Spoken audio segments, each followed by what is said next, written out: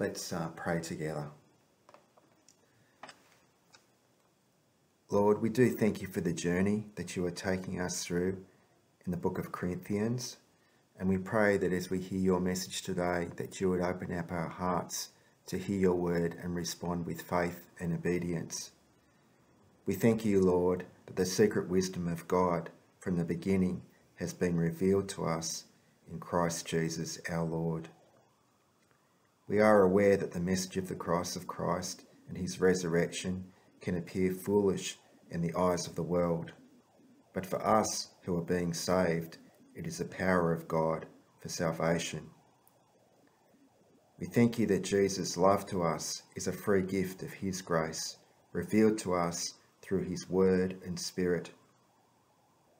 Forgive us, Lord, when we take for granted your amazing grace to us in Jesus, and don't live each day in praise and obedience to you.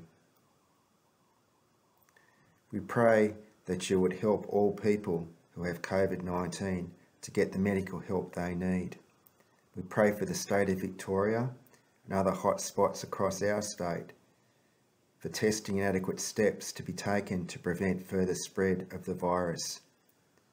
We also pray that you'd be with the medical team, our doctors and nurses, and those helping people with COVID. We pray for their safety and protection.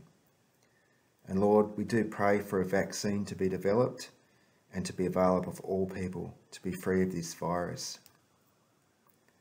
And we pray, Lord, that you would keep us trusting you during this time. We pray for those who are working in offices, those who are working at home, those who are at home, those who are unemployed or struggling at this time.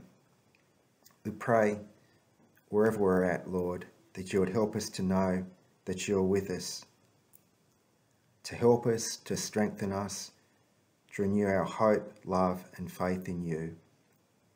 And we pray these things in Jesus' name. Amen.